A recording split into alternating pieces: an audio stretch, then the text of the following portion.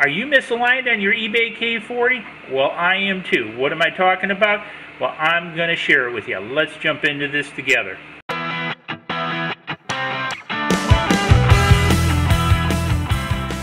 Okay, so here we are. We have the Gantry here moved fairly close to the first order mirror here. And one of the things I want to do is test fire the laser. So I'm going to go ahead, hit the test fire button. I'm clear out of the way. I have my safety glasses on. And notice where that mark is. Now, what I'm going to do is I'm going to move the laser to the halfway point, roughly. And then what I'm going to do is fire again. Now, one of the things that you notice, it did not line up. And if I do this again, if I pull this all the way to the end, and let's do it again, see how it created a diagonal line. What this tells me is that my bed, my gantry here, is sloping up. You know, so the beam is going down, because this beam, even if the first order beam isn't fully aligned, what's going to happen is it's still going to be straight. And with that, what this tells me, since the further I move this gantry back, the further down this moves, that the gantry is, in essence, the front of the gantry is moving up. So when I push it back here, the gantry is actually lower. That's why it's striking higher. And when I pull it forward, the gantry actually tilts up in reference to the sheet metal of this and the laser tube and first order mirror in the back. So what I'm going to have to do is shim this out a little bit more to change that. The other pieces, notice how it walked over from there.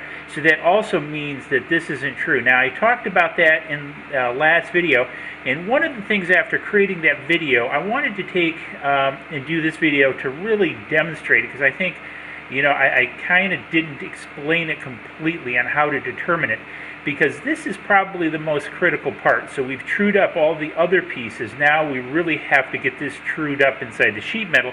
And you can see this is probably at least 5 millimeters or more off.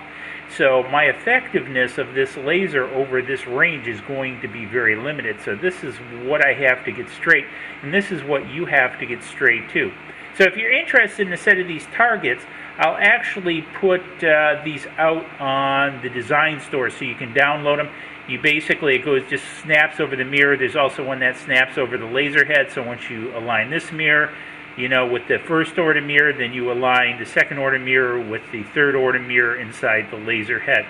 So anyways, hopefully this explains a little bit more from the last video about how critical it is to get this internal gantry square with inside this sheet metal.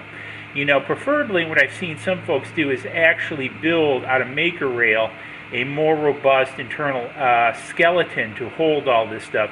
And if you have the time, money, and all that, I really think that is the better way to go, rather than trying to deal with this sheet metal. Because one of the things you will also experience with this sheet metal is in temperature changes, this will change a little bit. Now, if you get it really good here, it's probably only going to change 1/2 to 1 millimeter, which is quite a bit actually in laser terms, because you want this to be spot on, pardon the pun.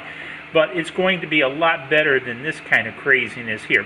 So hopefully you found this interesting. If you did, hey, give it a big thumbs up, swag shop up there, and we'll catch you in the next video. Cheers. Please click like below and subscribe to the channel to keep up to date on all of our projects.